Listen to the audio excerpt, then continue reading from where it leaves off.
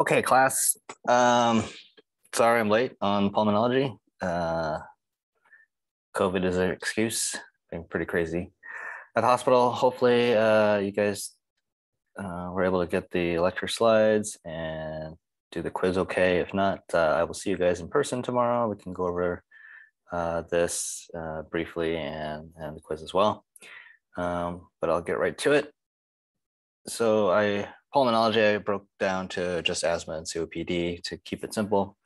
Asthma we define as a chronic inflammatory disorder that is characteristic of wheezing, breathlessness, cough, chest tightness, particularly at night or early in the morning. And during episodes, there's variable airway obstruction, often reversible with treatment. And that's typically a SABA, or a short-acting beta agonist, what we would know as albuterol. So these are the guidelines that kind of govern how we treat and diagnose and treat asthma, GINA. And symptoms of asthma result from a combination of inflammation and bronchoconstriction. So when we treat asthma, we need to address both of those components. And the diagnosis is pretty simple. You're going to have airway obstruction that is reversible. So we look at the FEV1, which is the forced expiratory volume over 1 second. Basically, you tell someone to take a deep breath and you have them shoot out as hard and as fast as possible a breath over 1 second. And in asthma, it's typically that they can't exhale properly. So you'll measure the FEV1, you'll give them some albuterol, you'll wait several minutes, you'll repeat the FEV1. And if you get a 12% or more increase in FEV1, that's pretty diagnostic for asthma. Of course, when we're dealing with asthma, we need to exclude COPD because there might be some overlap. So cough is usually non-productive with asthma, but with COPD, it can be productive. That's why we have chronic bronchitis and exacerbations of such. The FEV1 is reversible with asthma, but it is irreversible with COPD. We'll see that when we do the treatment.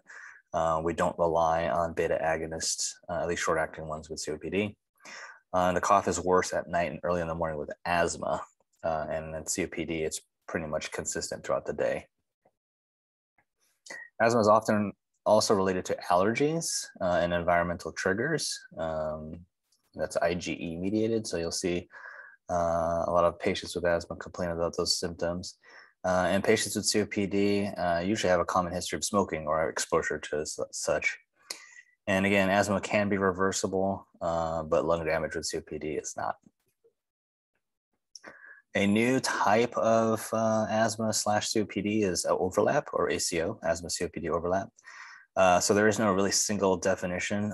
It's a condition that features both disease states, and that's really tough to kind of treat. But basically, you'll just kind of line up the features, and if there's 3 or more features that favor asthma, then you'll treat it as such, because that's going to be the predominant pathophysiology. Of course, if there's 3 or more features that favor COPD, then we would treat it as COPD. A subset of asthma includes exercise-induced bronchospasm, and we'll see this a lot in kids and in athletes. But basically, the exercise will induce a lot of bronchoconstriction. And to diagnose this, you'll get the person to exert themselves, and then there should be a 15% or more decrease in forced expiratory volume. And it's just kind of what you're looking at here. So asthma, usually in children or young adults, that's when the presentation begins. And COPD, it's typically in adults 40 years or older. Pattern of symptoms, remember, asthma is more early morning or in the evening. COPD is throughout the day. Lung function, there is reversibility with short-acting beta agonists with asthma, and in COPD, there is not. Lung function between symptoms, asthma is normal, COPD is abnormal. And typically, COPDers will start to retain CO2. So if you look at an ABG, you'll see that their partial pressure of carbon dioxide is increased as they're retaining all that CO2. There's typically a family history with asthma, and in COPD, there's typically a social history of smoking or exposure to such irritants or toxins. And then chest radiograph in asthmatics, it's normal. With COPD, you see typically the barrel chest. They use a lot of accessory muscles to breathe, and so their chest is just kind of big and tight. So spirometry is diagnostic, and these are some of the terms you might run into. So FEV1, like I said, forced expiratory volume, and a normal FEV1 should be greater than 80%. So you inhale as much as you can, which would be the forced vital capacity, right? So once you've inhaled all that you can, most of it, at least 80% of that, should be exhaled within a second. Okay. If you don't exhale all that within a second, you're retaining some of that air in your lungs, then there is a problem in the condition. And then the other one that we see is the FEV1 to FVC ratio. That's just a percentage of lung capacity able to be expelled in 1 second, as I just kind of discussed. And again, it's also decreased in obstructive diseases like asthma and COPD. So GINA 2019 guidelines for the assessment of asthma, we assess symptom control from frequency of day and nighttime symptoms, how many times they have to rely on their short-acting beta agonists, and how it affects their activity during the day. And so there's patient questionnaires that you can provide the patient asthma control test or asthma control questionnaire to kind of assess how their condition is. There's also broken down for kids, so 6 to 11 years old. And then this is how we kind of categorize asthma severity. So obviously mild, you would start with step 1 or 2 treatment, and I'll go in that in a second. And then moderate is an automatic step 3 treatment, and then severe is step 4 or 5. So a 23-year-old woman has been coughing and wheezing about twice weekly, and she wakes up at night about 3 times per month. So if you just remember, nighttime type of symptoms favor asthma, okay? She's never been given a diagnosis of asthma, has not been to a physician, she says, in years. She uses her roommate's albuterol, but having recently run out of refill, she is seeking care. So we can assume from that albuterol gives her relief. So again, symptomatology that favors asthma. So her activities are not limited by her symptoms, so it doesn't seem like she has exercise-induced asthma, and it's not so bad that her asthma is limiting her physical activity. She did spirometry, which has an FEV1 of 82% of predicted. So according to her guidelines, what's the best classification of her asthma? And remember, normal FEV1 is 80% or greater. And so this chart, you're just gonna have to kind of memorize in terms of diagnosis, but you'll see here nighttime awakening. And if we go back real quick, she wakes up at night about 3 times per month. So you'll see here that 3 or 4 times per month puts her in the mild persistent category. Okay. Also, it doesn't say how many times she's been using her albuterol. So that part we don't know. And she's coughing and wheezing about twice weekly. So it seems like she's in the mild persistent category. And then that, because she's in the mild persistent category, if we were to begin treatment, we would start at step 2. And yeah, the answer is mild persistent, okay? So again, it's based off the symptomatology and referring to that chart. Here's how we assess asthma control in adults and children. This is just a simple questionnaire straight from GINA, and we can kind of assess how well controlled these patients are. Treatment goals, obviously we don't want to have any symptoms if we can help it, no exacerbations if we can help it. We don't want them to be limited on their activities, obviously. We want to maintain near normal pulmonary function. We do want to reduce the risk or the use of albuterol or short-acting beta agonists, obviously, because they are not devoid of side effects. And we're trying to want to minimize any adverse events from any medications we prescribe them. What are some risk factors for poor outcomes in treatment? Anyone who's uncontrolled with their asthma symptoms, okay? And these are some of the medication factors. If we don't give them an inhaled corticosteroid, that's what ICS is. Because if you remember back, two components to asthma, right? There's inflammation, and then there's also airway constriction, and we have to address both components. So if you just address airway constriction by giving them albuterol, but you don't address the inflammation, then we're already putting them into poor outcomes, right? So we have to give them an inhaled corticosteroid. We obviously have to make sure that their inhaler technique is spot on. So that's something that you want to go over with your patients, and also to make sure that they adhere to it. One of the big things about adherence is inhaled corticosteroids, you don't feel it, right? So it's a long-term treatment. It's a maintenance drug. When you take it, you don't feel like this is working. You don't feel anything immediate.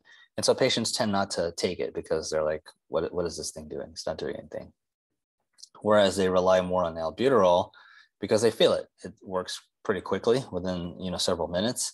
And then when they're gasping for air, and then all of a sudden they take albuterol, and then they can breathe again, they tend to stick to that, and then they start to use that more and more and become dependent on it. Okay, so we do have to address adherence technique, and then also again try to find out those patients of yours that are relying too much on albuterol. Okay.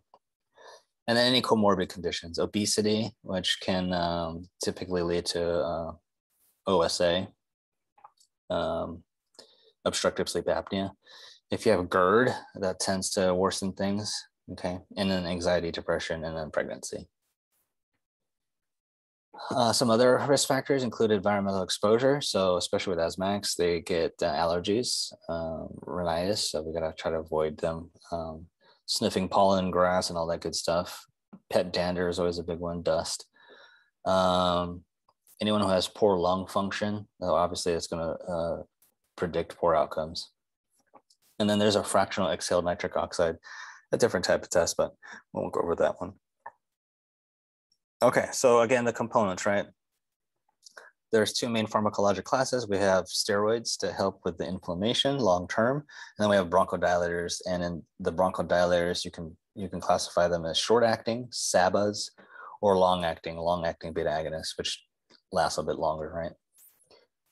So inhalation drug therapy has three obvious advantages. You can maximize the therapeutic effects, right? Because the delivery of the medication is straight to the lungs. We're inhaling it. We minimize systemic effects, right? We're not having to absorb as much of that stuff into the bloodstream like we do with pills or intravenous medications. And then, of course, it's more rapid. We don't have to wait for dissolution and absorption through the gut and metabolism and all that good stuff. Again, it's deposition straight into the lungs. And there's three types of inhalers. Okay, there's the traditional metered dose inhalers. This is little metal canisters, right? And then you just kind of shake them and poof, poof, poof. That's traditionally you see that in albuterol. There's a special kind of meter dose in it called a Respimat. It's a different type of technology, but basically you twist it and the canister creates a mist where they can kind of breathe it in like a nebulizer. And so certain manufacturers of certain drugs have Respimats. Then there's a dry powder inhaler, which is basically capsules contained within an inhaler. You prime the inhaler, which then causes it to poke a little hole in the capsule, releasing the powder inside, and then the patient has to be able to suck it in order to like suck in the powder from the capsule, and that goes down into the lungs. And then the nebulizers, which we know if you've worked in ED or if you've taken your child to pediatrics, they give you nebulizers. So it's a video on Respimats. I wonder if this is going to play. Oh, there we go. So you can see, and this is Stiolto, I believe, is a type of inhaler. Once this guy opens it, he primed it, he opens it, he pushes the button, and then you'll see like this little cloud mist. It's like an instant bong. But yeah, if you have a patient who has terrible technique, or is just not doesn't have very great finger dexterity, this Respimat might be pretty helpful. Okay, so question 2, which medication is best to recommend for our female patient from the beginning? in addition to budesonide formoterol, meter dose inhaler every 46 hours is needed. No additional therapy, oral montelukast, mometasone, or budesonide formoterol. Now, if you remember back, she is mild intermittent, right? And so that's class 2, and so we won't need any additional therapy. And if we look here, these are the steps. So once you've determined where their diagnosis or classification is, that'll tell you what step to take, right? So you'll see here at step 1 or step 2 for adults. You look at the adults here. I think I can draw this thing. Let me see. Hopefully this doesn't get screwed up. Oh. Okay. Yeah, so we gotta pay attention to the adults here, right? 12 and over, just to keep things simple. And then you'll see that the preferred treatment, low dose inhaled corticosteroid plus formoterol as needed. And formoterol is just a long acting beta agonist. And it's pretty much the same with step 2. So you could do low dose inhaled corticosteroid daily, or low dose inhaled corticosteroid plus formoterol as needed. Okay. And then here, step 3, you start with that. Step 4 is here, and step 5 is right there, self-explanatory. So you'll be referring to this chart a lot to determine where treatment should start. Okay, anti-inflammatory drugs. Basically, we're talking about corticosteroids. So this is a foundation of asthma therapy because there is an inflammatory component to it. We want to make sure that we control that. The more we control that inflammation, the less exacerbations that patient will have, and then the less reliance on albuterol. So we take that daily for long-term control. And steroids, just like oral steroids or intravenous steroids, are anti-inflammatories. We know this. And that causes a reduction in infiltration activity in inflammatory cells, which then causes a lot of decreased edema in the airway mucosa.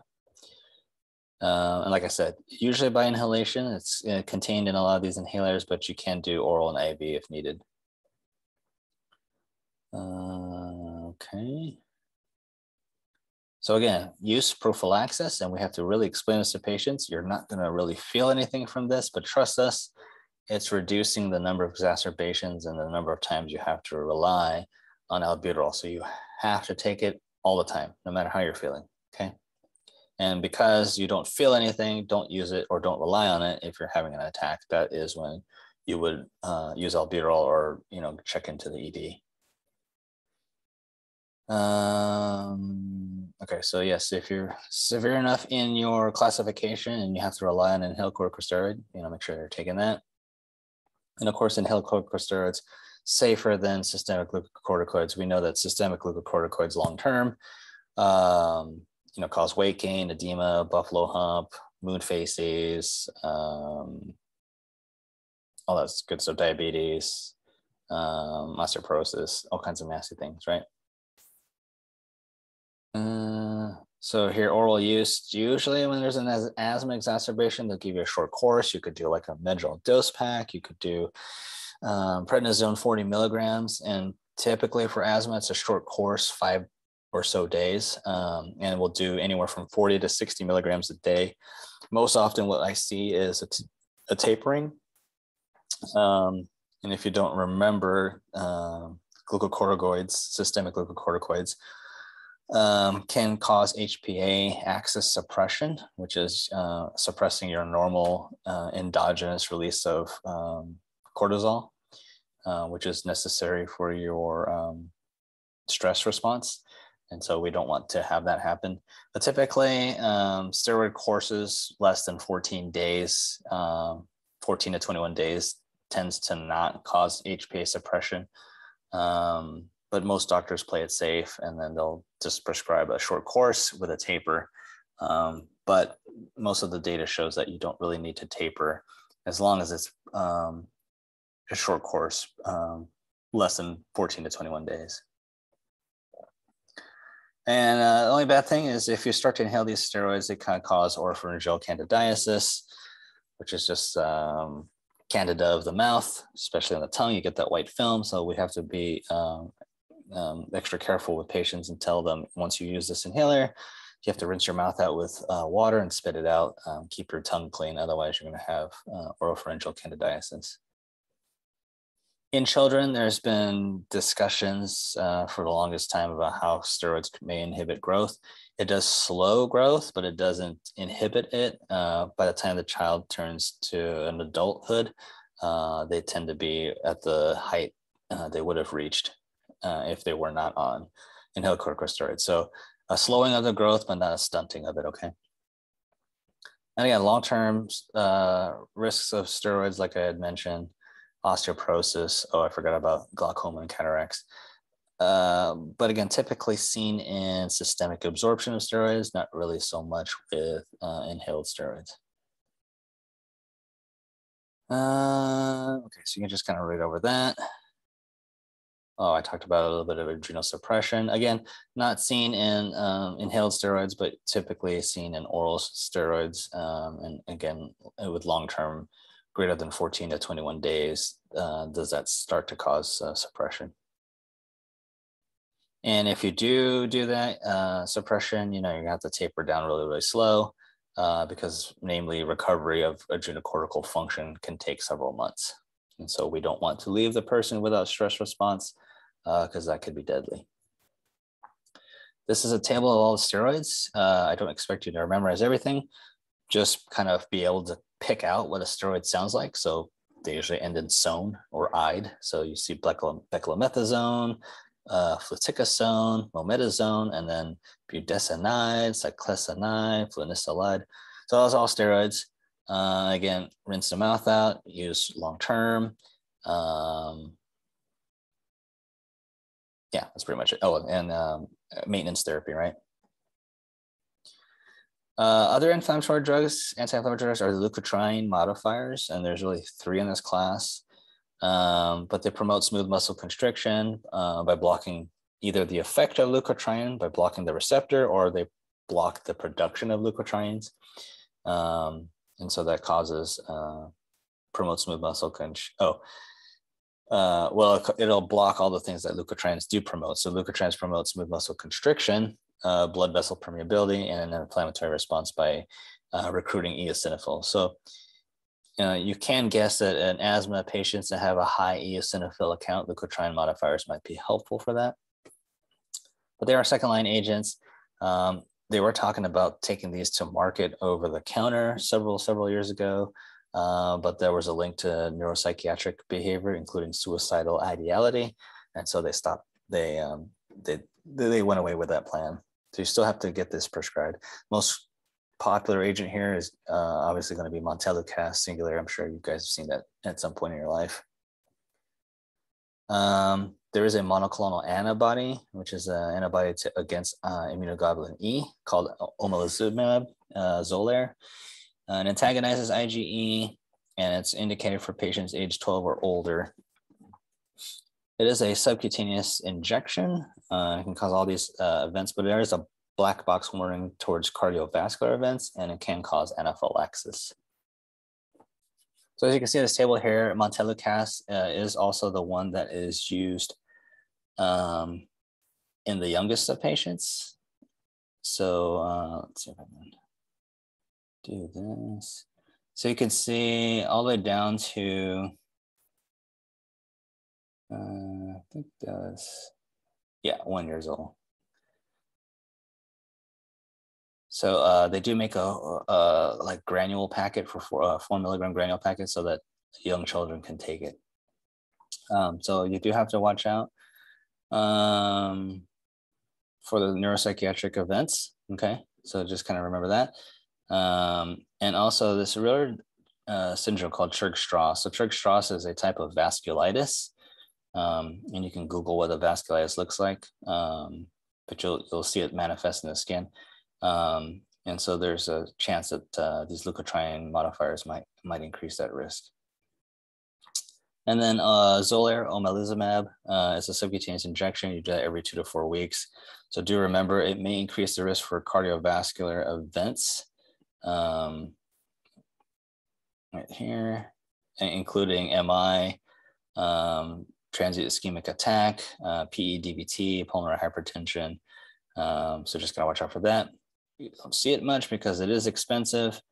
And of course, again, it can cause anaphylaxis, which is rare, but can happen. Okay. Oh, clear this.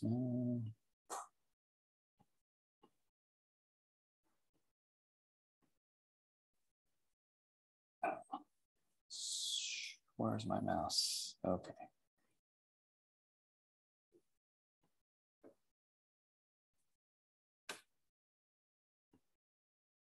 Oh boy.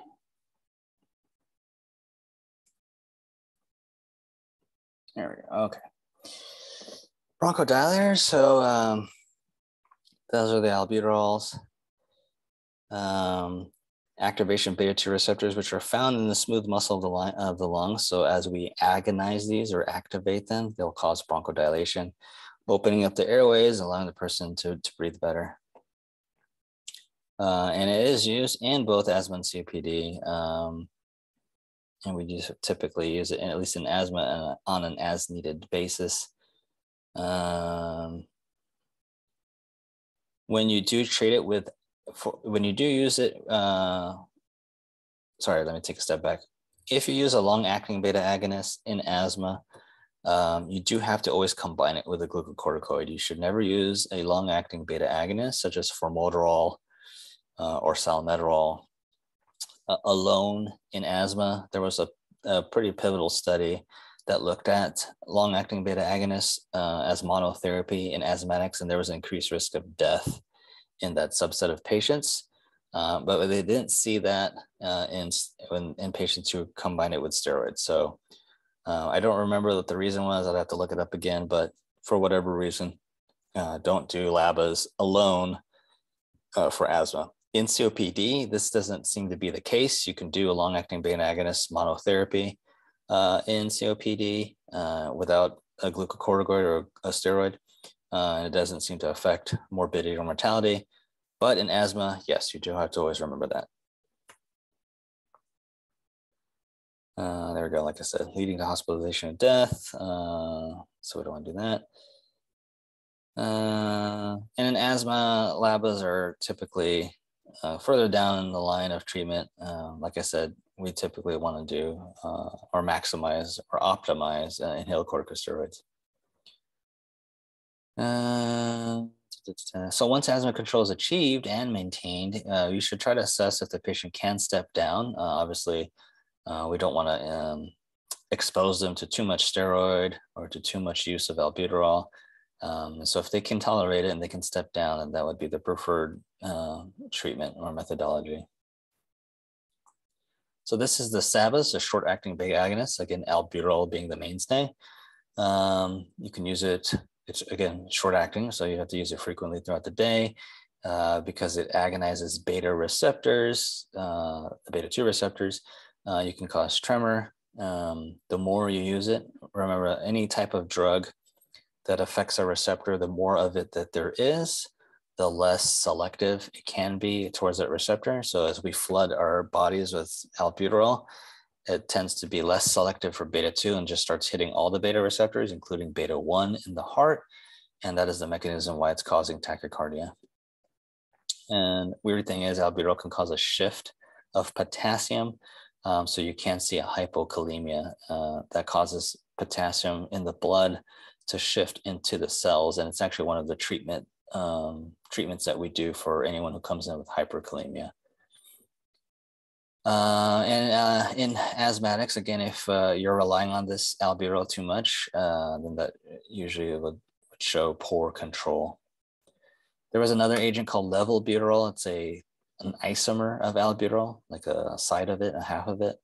And when this was marketed, they said that this half of albuterol, levobuterol, had the same efficacy as albuterol, but less of the side effects, including the tremor, tachycardia, all that stuff.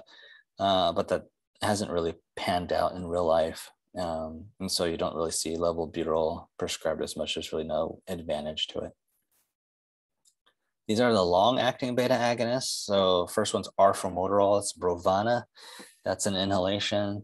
Then there's formoterol, which you see in the guidelines. and that's called perforomist. There's and then there's two more recent ones, indacaterol, which is Arcapta, and then there's olodaterol, which is part of Striverdi. And so those two are only indicated in COPD. And then there's salmeterol, which is Ceravent, and again, not used in asthma as monotherapy. And then there are some agents that combine both short-acting beta agonist with a short-acting muscarinic antagonist. That's what that SAMA is. So there's albuterol ipratropium, which is commonly called Compavent. And then there's also ipratropium albuterol duoneb inhalation. Just briefly on methylxanthines, this is an older agent. You're not going to see this too often, but the typical drug here is theophylline. There is an IV version called aminophylline, which is usually used in children. Theophylline can cause bronchodilation. It is a narrow therapeutic drug. So if you remember from the first lecture, drugs that have narrow therapeutic index have a short range. So you have a very short window to get this right. So the plasma level that you're aiming for is 10 to 20.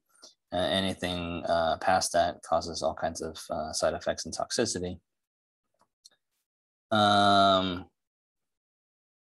So theophylline is no longer recommended in the treatment, but in case you see it, it still does exist. And these are the plasma levels. So if you're looking at plasma levels, remember we said 10 to 20 was goal.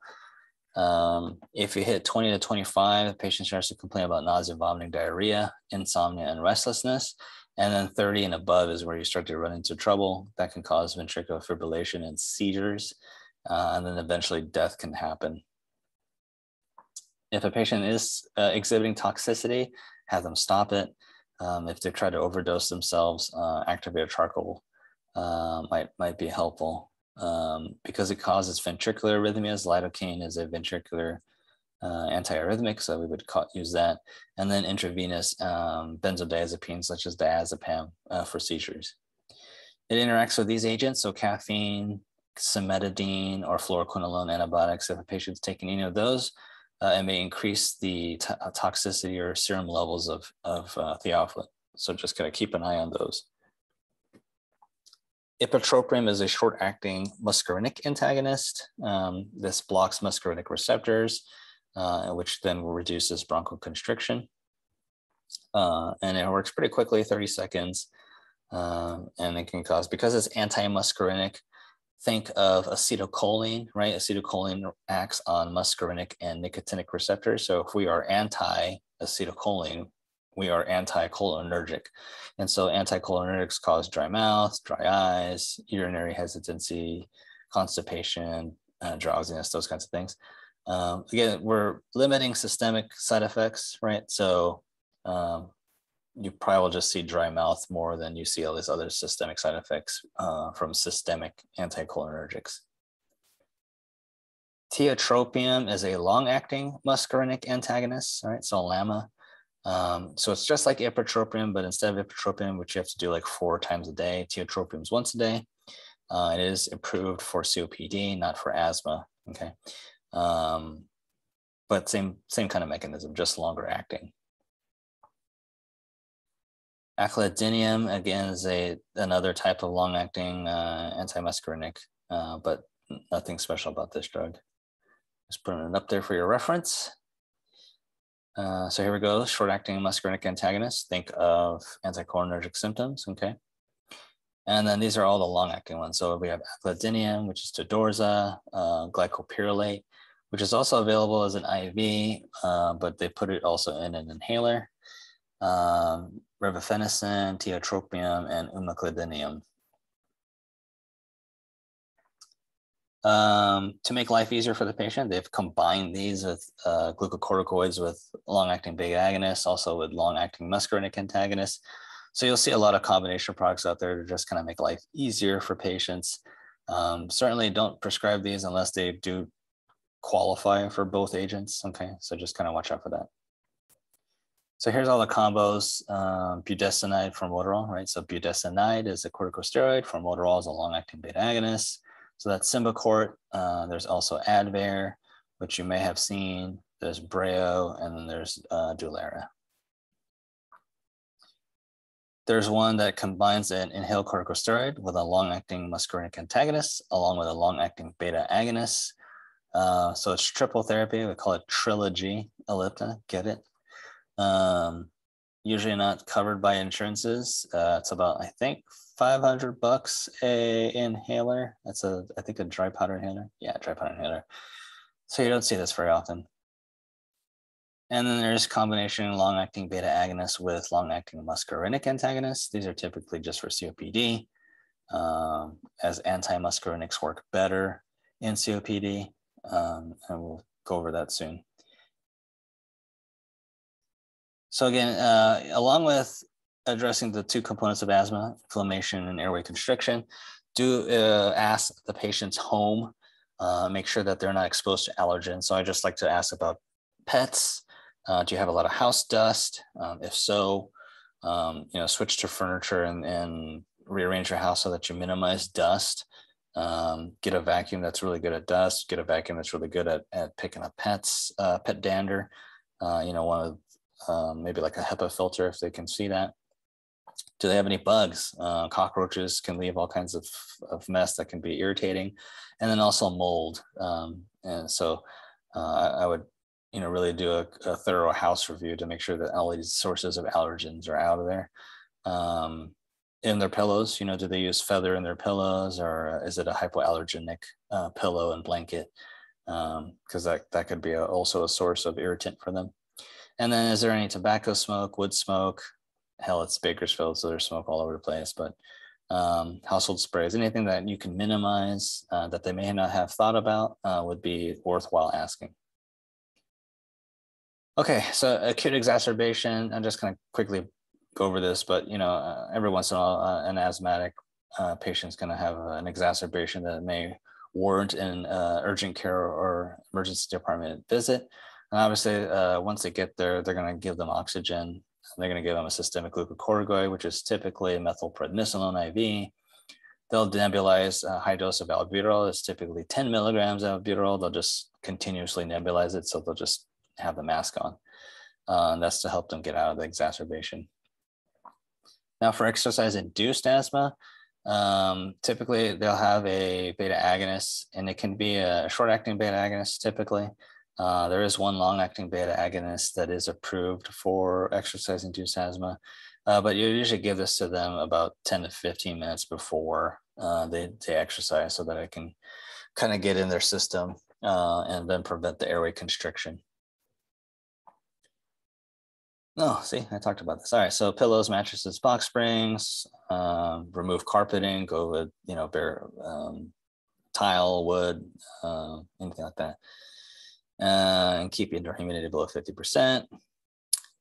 There are newer agents. This one's an interleukin-4 antagonist. So interleukin-4, like many interleukins, 1, 6, 4, are all inflammatory markers. So dupilumab, brand name is Dupixent, is an interleukin-4 antagonist, which is great for asthmatics who have eosinophilia. I don't know if they define eosinophilia, but typically if you do a CBC with a differential, eosinophilia is typically 800 cells per microliter, I think. So if they have a high eosinophilic count, dupilumab might be an option for them. There's also interleukin-5 antagonists. Again, same kind of idea, and inhibit interleukins, which are inflammatory markers. There's 3 here: mepolizumab, reslizumab, and benralizumab. And again, these are for asthmatic patients who have an eosinophilic phenotype. So yeah, in eosinophilic asthma. Okay, so moving on to COPD. Now remember, COPD is a common treatable syndrome of obstructive airway disease, right? And airflow obstruction may be accompanied by airway hyperresponsiveness and may not be fully reversible. So it's typically done into 2 components right here. Okay, so chronic bronchitis consists of a COPD patient that always exhibits a persistent cough plus sputum production. Remember that asthma, it's a dry cough. In here, it's sputum production for most days of 3 months and at least 2 consecutive years. And it may be an independent disease entity that may occur before or after the development of airflow limitation. And in emphysema, there's an abnormal permanent enlargement of the air spaces distal to the terminal bronchioles, accompanied by destruction of their walls and without obvious fibrosis. Emphysema is only one of several structural abnormalities in patients with COPD. So the clinical diagnosis of COPD is based on history of exposure to risk factors, quote unquote, cigarette smoking, and the presence of airflow limitation that is not fully reversible with the presence of symptoms. So patients will have dyspnea, poor exercise tolerance, chronic cough, sputum production, and wheezing. So like there is GINA for asthma, there is GOLD for COPD, and we'll want to perform spirometry. And if the patient especially is complaining of dyspnea that is progressive and persistent and worsens with exercise or exertion.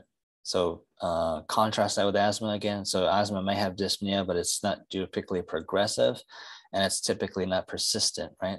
They could have severe asthma and that could cause some persistence, but compared to COPD, again, it's typically just worse during the morning and night, whereas in COPD, it's present throughout the entire day. And then COPDers have a chronic cough, that may present intermittently or every day.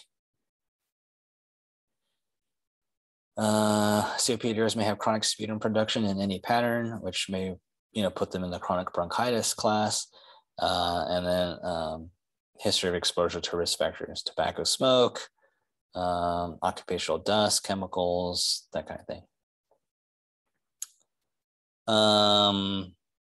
So a single best predictor of airflow obstruction is the presence of all three of the following: a patient who has a smoking history of 55 pack years, if there's any wheezing on auscultation, and then a patient's self-reported wheezing. So a spirometry reading revealing an FEV1 over FVC less than 70% of predicted is the hallmark test for COPD. We don't rely on bronchodilator reversibility testing anymore. But again, if you do have improvement in FEV1 of greater than 12%, that's typically asthma. But for COPD, you'll want to do, you'll do history, you'll do symptoms, you'll do FEV over FVC. And if it's really severe, you might consider pulling an ABG. So on the basis of the spirometry result, you assign them a grade using the GOLD criteria. And the GOLD grade is primarily used to direct non-pharmacologic interventions, such as pulmonary rehab or lung reduction surgery. So if you're mild FEV, you're GOLD 1, moderate FEV, 50 to 79% is GOLD 2, so on and so forth. CAT is a questionnaire. That's a COPD assessment test, and you give this to patients. It's several questions. They answer them, and then you tally up the score, and you can kind of categorize how good or bad their COPD is. So CAT's nice. It's easy to understand. You can Google it. You can find it online. It's free. It measures not just breathlessness of the patient, but also their cough, sputum production, and then if there has any limitations on their activities. So 5 is the upper limit of normal. Less than 10 is a low impact on life, and then more than 30 is a high impact on life, which means that they can barely leave the house before becoming dyspneic. There's another questionnaire called the MMRC. This is the Modified Research Council. And I forgot what the other M stood for, but you can Google that. But same idea as CAT is to just question the patient and then try to give them predict how well they're doing. So 0 is, the least number of symptoms, whereas 4 is too breathless to leave the house. So measuring COPD, we need spirometry to measure lung function, right? And then we're going to classify their severity: mild, moderate, severe, or very severe. Again, treatment goals are pretty much like asthma goals. We just kind of want to reduce everything. And then you're just going to classify them. So you can classify them based on their FEV status, and then you can also classify them on their risk and their symptoms. And then the treatment is very similar to asthma. So short-acting beta agonists are typically not useful here. Okay.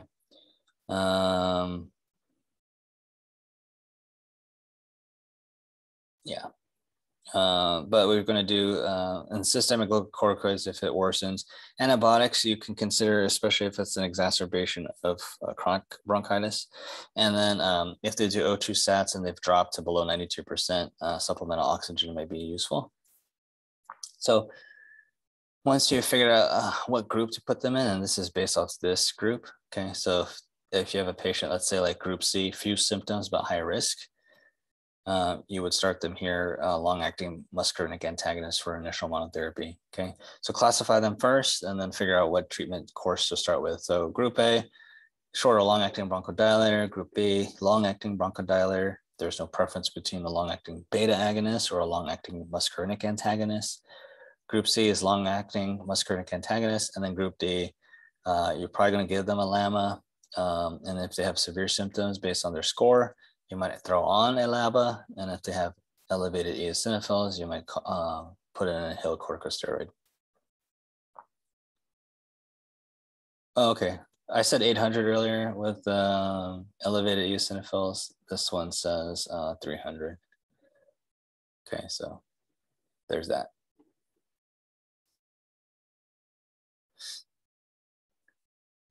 So treatment with a LAMA delays first exacerbation, reduces the overall number of COPD exacerbations related to hospitalizations, improves symptoms and health status, and improves the effectiveness of pulmonary rehab. Unfortunately, LAMAs have no effect on the rate of decline of lung function, but studies with tiotropium show there's no increase in cardiovascular risk, and they do help with the symptoms, but they may not improve FEV1 because, again, the lung function is progressive. Lung function decline is progressive. Long-acting beta agonists, we're talking like salmeterol, formoterol, indacaterol, olodaterol. Those do improve health status, quality of life, FEV1, and decrease the COPD exacerbation rate. But just like LAMAs, there is no mortality benefit or any decrease in the rate of decline of the lung function. So all this is just symptom relief. But again, if you can prevent them from going to the hospital, you've saved some healthcare dollars. So salmeterol does reduce hospitalization rate. Indacaterol helps improve breathlessness and exacerbation rate. And indacaterol is a long-acting beta agonist with significantly greater bronchodilator effect than salmeterol. And it has a similar effect to tiotropium, which is that long-acting muscarinic antagonist. Okay. And again, long-acting beta agonist monotherapy in COPD is not a concern, but it is a concern in asthma. Okay, so a 62-year-old man was recently given a diagnosis of COPD. Spirometry revealed an FEV1 over FVC of 60% of predicted, and a pre-bronchodilator FEV1 70% of predicted, and a post-bronchodilator FEV1 72% of predicted. So already FEV1 FVC is less than 70, right? So that's diagnostic typically of COPD. But just to do a bronchodilator challenge, we did a baseline FEV1, which was 70% predicted. If this was asthma, we would have seen a 12% or greater increase in FEV1, but here it was only 2%, right? He went from 70 to 72. So pretty much this is COPD. Symptoms are quite bothersome. He reports walking more slowly than others because of shortness of breath, having to catch his breath so often. His MMRC score is 2, 4 being worse, right? So he's kind of in the middle. He had one exacerbation in the past year that thankfully didn't require hospitalization. But in addition to albuterol 2 plus or 4 6 hours is needed. This is just to get him to his exacerbation. What's the most appropriate therapy to initiate? So we have no therapy, we have salmeterol, we have tiotropium olodaterol, and then we have salmeterol fluticasone plus roflumilast. The answer here would be, I guess we'll go over this first. Okay, so if we look at the patient group here, let me get my little pen here. Okay. So if we look back, he had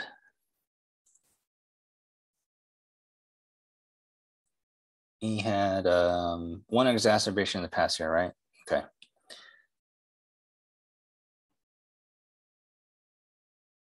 This thing is acting crazy. Okay. Okay, so less one exacerbation in the past year, and no hospitalization. And he didn't seem to have many symptoms. It says here CAT score, but let's see. We don't have an MMRC. So it's either A or B.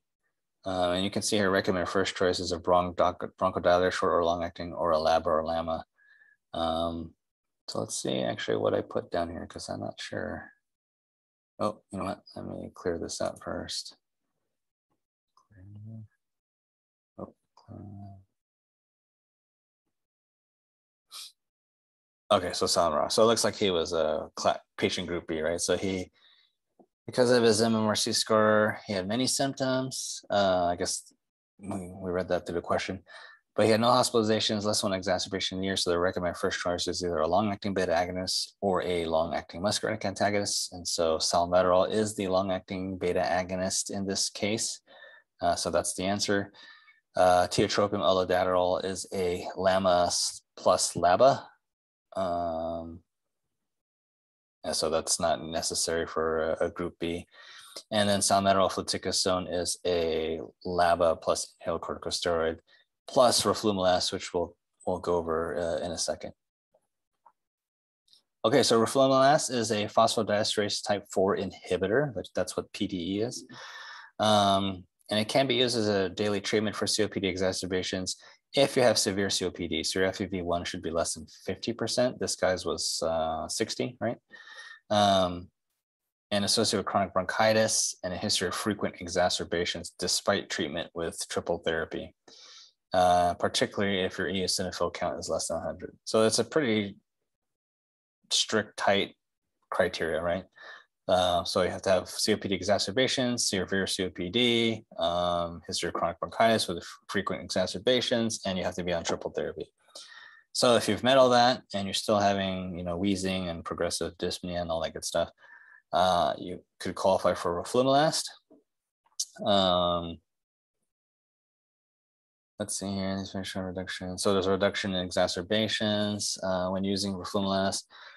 No trials have assessed the effects of roflumilast on COPD exacerbation added to this combination of drugs, but it is being studied.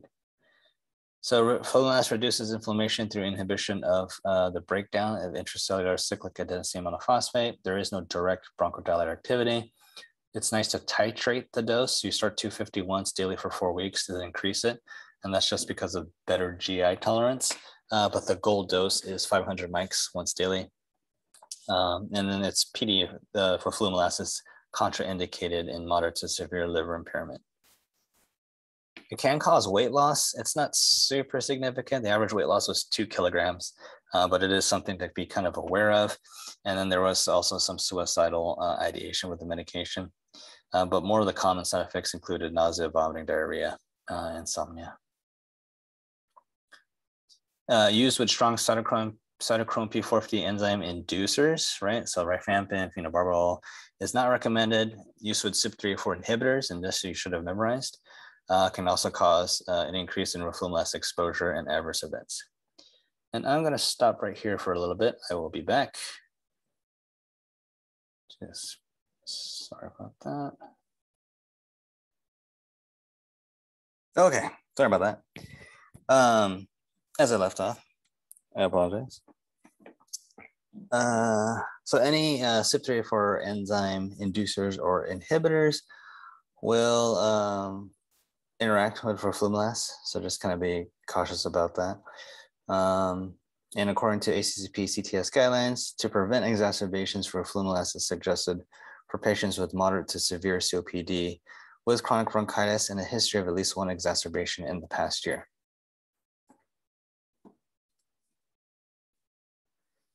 Vaccinations.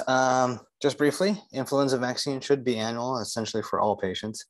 And if you have asthma before age 65, you should get the Pneumovax vaccine. And then in accordance with CDC recommendations, if you're age 65 or older, you can get pneumococcal vaccination as well. I'm sorry, this is a little bit confusing because I think this stuff changes all the time because there's two different types of pneumonia vaccine. The older PPSV23, which is Pneumovax, and then the newer conjugate vaccine, which is Prevnar. But I do believe that Pneumovax first is recommended, and then Prevnar afterwards. So you can see as a third bullet point, Prevnar once you've hit age 50 and at least a year after PPSV23. Azithromycin, if you remember, macrolide with some 3/4 inhibition. But they did a study to take azithromycin daily at 250 milligram, and it was found to lengthen time to first exacerbation and decrease overall exacerbation rate and improve quality of life. Lancet did also find something as well with 500 milligrams 3 times per week. But there was a potential for hearing loss, pneumonia, GI disturbances, and QTC prolongation. And it can be recommended as add-on treatment intensification once patients have hit, severe COPD. I don't really see this too often being prescribed. And then I also have, some concerns for bacterial resistance plus C. diff with long-term antibiotic use. But because COPD patients will have exacerbations of their chronic bronchitis at some point, antibiotics, will be a mainstay. And again, the most common pathogens in COPD are those that are just similar to pneumonia, which is Streptococcus pneumonia, Haemophilus, and Moraxella. If you're a patient with gold 3 or 4 status, Pseudomonas also becomes an important pathogen. The 3 cardinal symptoms in COPD exacerbations are increased dyspnea, an increase in sputum volume, and an increase in sputum purulence. And so if you do present with all 3 cardinal symptoms, antibiotics should be prescribed. Typical duration will be 5 to 7 days, and the recommended antibiotics include empiric treatment using augmentin, so amoxicillin with clavulanic acid, azithromycin, or tetracycline, like doxycycline. If you've used antibiotics within the last 90 days, you might want to try an alternative class just to prevent bacterial resistance. In complicated COPD with risk factors, stronger antibiotics are typically warranted. That includes high dose augmentin or some of the fluoroquinolones. So if you remember your respiratory fluoroquinolones, those include levofloxacin and moxifloxacin. If you are at risk for Pseudomonas, then Levaquin is your kind of drug of choice, as well as ciprofloxacin. Those are the 2 fluoroquinolones that do kill Pseudomonas. Moxifloxacin does not. And then if the initial antibiotic regimen doesn't take care of the infection, you should attempt a sputum culture and sensitivity. Home oxygen, Medicare does pay for home oxygen, but you do have to meet the criteria of a partial pressure of oxygen of 55 millimeter of mercury or less, and a oxygen saturation of 88% or less. Confirmed twice during a 3-week period. But if you do meet that criteria, you can get home oxygen therapy paid for, and oxygen can be useful for COPD folks because it does improve survival in those patients. If you do run into any patients with home oxygen, just make sure that they're not smoking still. There is a fire risk, especially because some of that tobacco smoke can be caught in the fibers of their clothing. And if they're on high flow oxygen, that could be a recipe for disaster. And that's the end. So again, I apologize for the lateness of this lecture, but I hope to see you guys soon. I'll see you guys tomorrow. Have a great night. Take care.